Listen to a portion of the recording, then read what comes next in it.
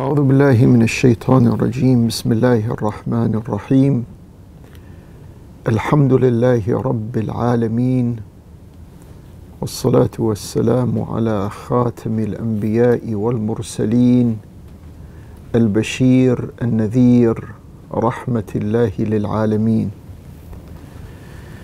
أما بعد, dear brothers and sisters, viewers and listeners, Assalamu alaikum wa rahmatullahi wa barakatuh.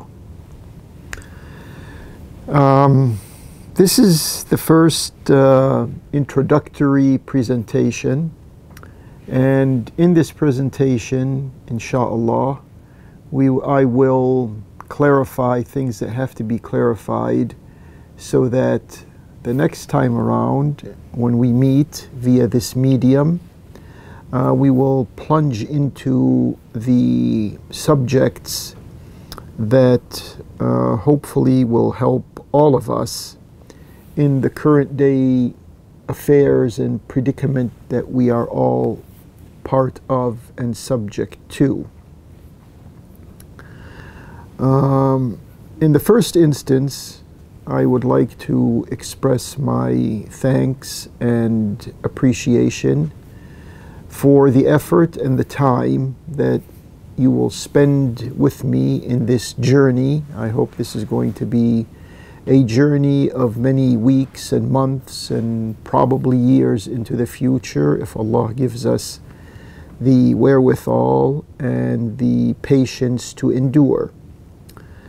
I foresee that we will put into motion a series of presentations, and these series of presentations will, in the most part, hopefully depend on your comments and your feedback. The Muslim world, the Muslims themselves in our current affairs and in our contemporary times, the Muslims are going through some very challenging, in some instances threatening circumstances and developments.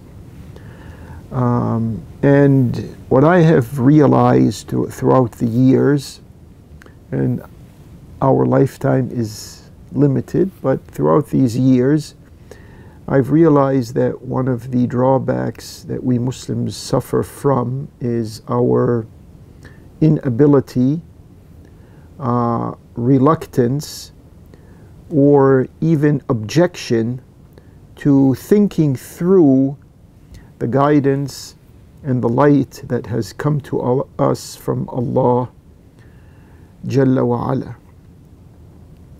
This incapacity to think through the information that has been revealed to our beloved Prophet, may Allah's peace and blessings be upon him and his, has placed us at a very serious disadvantage, whereby we cannot respond to those who accuse us of certain things, those who present Islam for us, and we're supposed to accept what they tell us. Many of them have no good intentions toward us. And then we have inside of our own house of Islam, we have many Islamic speakers who themselves are reluctant or averse to speaking out on issues that everyone speaks about, but when it comes to Muslims, we're supposed to be silent about. So there's a range of issues. Some of them are theological issues. Others are ideological issues. And then we have what may be called political issues and economic issues and military issues and a whole assortment of other issues that it's not a law that says we are prohibited from discussing these issues, but it's sort of a type of silent understanding among ourselves that it is not right, or it is not timely, or it is not appropriate, or it is not diplomatic to open up these files that everyone speaks about and everyone comments on. But we, the Muslims, who have this book of guidance from Allah, and we have this history of guidance of His Prophet, and we're supposed to say, no, we're not going to speak about these issues. No, it's about time now that we begin to speak about these issues with an enlightened Islamic mind and a pulsating Islamic heart. The time has come to do this. Now, this is what I hope we will do. And I hope this is not going to be a one-way conversation. I'm expecting to hear from you, your comments, your suggestions, your critique, any information that you have that you want to pass along to me. Please, by all means, don't feel restricted and don't feel inhibited. That's the way we can improve this two-way communication. So now we come to the issues that we are going to try to go through with thinking minds. I have to underline the word thinking minds. We don't want to go through this automatically. We don't want to go through this as if we are hypnotized. We don't want to go through this absent-mindedly. We want to go through this together with the mind that combines information that comes to us from Allah with the information that is developing in our practical and real world. So these subjects are an array of subjects. They've been off limits to the Muslim speakers for a long time, at least the overwhelming majority of them. And so we're going to try to open up these subjects with their multiple files and dwell on them so that you will begin, and I think this will be a success, if you begin to think of the ayat of Allah and of the teachings and instructions of His Messenger. Both are compatible with each other. None of them are in conflict with each other. So don't be scared if we're going to speak about current events with an Islamic heart and mind.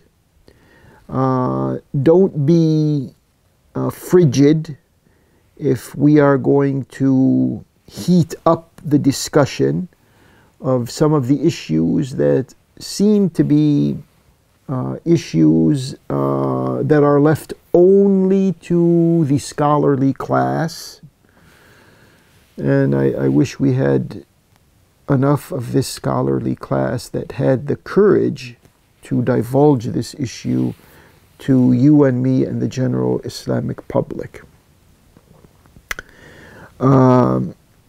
Then we have the issue of the time frame that I will be speaking to you in. Do you want this to be a half hour, 30 minutes? Which I think is good for a beginning. We can begin the first, 5 or 10 presentations at around half an hour. I think that's fair enough to begin with. We can expand that as we grow and as we delve further into some areas that may need a little more time for explanation and elucidation. So I'm suggesting half an hour for each presentation. And then that's the duration of the presentation. The frequency of it, I'm also suggesting that we begin once a week. Now this may change in the future. We can increase, we can decrease, we can go for once every 2 weeks or twice a week. And a lot of that also depends on how involved you are, how much more you want to listen to what is being said. In other words, how this appeals to you, these presentations appeal to you in general. So it's very important for me to hear from you on this. Another thing that has to be taken into consideration is I probably speaking to a local audience, viewership. In my time zone, I'm here in the Washington, D.C. area, which means I'm on Eastern Standard Time, USA time. And so in the United States, in the continental United States, there's a 3-hour span. So those of you who are living in different time zones, you have to calculate what, let's say, 12 o'clock at noon, what that would be in your time zone. But then there's also a global viewership. I anticipate some people who are in different parts of Asia, Africa, Europe, Australia, etc. They would also have to calculate the time difference between where they are and between where I am. Now, I'm trying to have this as convenient as possible for everyone, but when we're looking at the whole world with all of its time zones, obviously it's not going to be very easy for me to give a presentation that everyone can tune into at the time of the presentation, which means that we may have to record, and obviously this is going to be recorded, and then you can tune in to the recording instead of to the live viewership of it. So that's another consideration. Another I think, aspect of all of this is exactly what time every week should we be broadcasting and you would be viewing or listening to this. I'm suggesting, I'm not here to impose on anyone, this is not a dictatorship, but I'm suggesting, because we are living in this COVID-19, the coronavirus restrictions and lockdowns and all of these type of restraints that we have, I'm suggesting that during the time of Jumu'ah khutbah, the Jumu'ah khutbah, Friday at noontime, which in my area and my time frame would be around 1:30. Now 1:30 my time would be, I think, 6:30 Greenwich Mean Time, or it would be 8:30 in the time of Al-Quds and Mecca and Al-Medina. And you can figure out from there what time it would be wherever you are. And so I can present my ideas and thoughts for a half hour. So if we begin at 1:30, we will end at 2 o'clock my time. And then after that, I don't know, we'll see if there's the technical potential of fielding some comments and some inquiries that you may have. I don't know how that's going to work out, but we'll try to see what we can do in that regard. And that being said, I want to emphasize and reiterate that much of the progress of the program that I have in mind depends on your feedback. What you are most interested in, you can send in a barrage of questions or comments. feel free to do so anytime, and I will seriously take a look at them with the time constrictions that I have, but I assure you I will take the necessary time out to go over whatever feedback I get. And if most of you express a concern in a certain area, as I said, there are many topics. There are historical issues, there are fiqhi issues, there are theological issues, there are philosophical issues, there are issues of contemporary affairs, the current developments of the world today. And all of these come under the guidance of Allah and His Prophet. So if I sense that there are many of you who want me to concentrate on a certain area, I will be at your service and concentrate on that certain area. I think saying what I just said, and then there's the issue of language. I will try to, because I get this criticism from here and there sometimes, that sometimes I use words that are not familiar. They're not spoken, they're not used every day, and so some person says, oh, I'm going to have to go to the dictionary to figure out what he said. I'll try to avoid those types of words. I'm human. Sometimes I may use some word that is not frequently used, so you're going to have to forgive me if that slips and I do something like that. And but I'll try to do that, and then try to do the avoidance of dictionary words that are going to force you to go to the dictionary. And then there's another aspect to this. I don't know the linguistic makeup of those who are tuning in. And so if there's a demand out there for me to give a presentation in Arabic, I will certainly do that, but much of that depends on how many demand that, how many maybe can't understand the subject matter thoroughly enough in English, so they want me maybe to express it in Arabic. I can do that, but once again, that depends on how many. I can't do this for just a few individuals. There has to be something like an audience, a numerical mass out there that wants something like that. And once again, I will be at your service and try to present my ideas in the Arabic language. There's also something else that happens, because we are all human.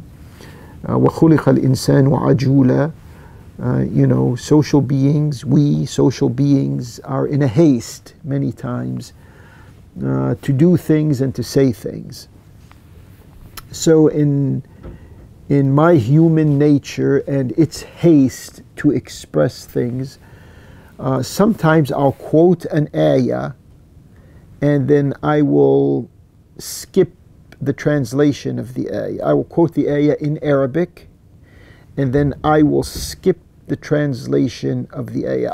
I don't try to do this deliberately, but in some instances it happens because I am in a rush to explain the meaning of the ayah or the meanings of the ayah, and I overlook the immediate translation of it. So anytime that happens, I stand to be adjusted, and I will go back and try to explain as best as I can the translation or the general meanings of any quoted ayah or even hadith. Both of them, these are necessary, the ayahs and the hadiths. So I think with that, with these general remarks, I'm setting the ground and preparing the atmospherics for our weekly encounter, and obviously success and the eventual communication of ideas is a matter of Allah's tawfiq matter of Allah's offering us the success that is necessary for either the expression of the idea or the conclusion of the program. So we ask Allah this tawfiq in our verbalization of the ideas and in the overall presentation of the program from beginning to end, whether it's the individual program or whether it's the sequence of programs that will extend into the future that is determined by Allah subhanahu wa ta'ala. وَلَا تَقُولَنَّ لِشَيْءٍ إِنِّي فَاعِلٌ ذَلِكَ غَدًا إِلَّا أَنْ يَشَاءَ اللَّهُ. Do not say that you are going to do a certain thing tomorrow or in the future, except that Allah wills it. And in Allah we place our trust, and in Allah is our total confidence. وَعَلَى اللَّهِ فَلْيَتَوَكَّلِ الْمُتَوَكِّلُونَ وَعَلَى اللَّهِ فَلْيَتَوَكَّلِ الْمُؤْمِنُونَ. وصلى الله على محمد وعلى آل محمد والسلام عليكم ورحمة الله وبركاته.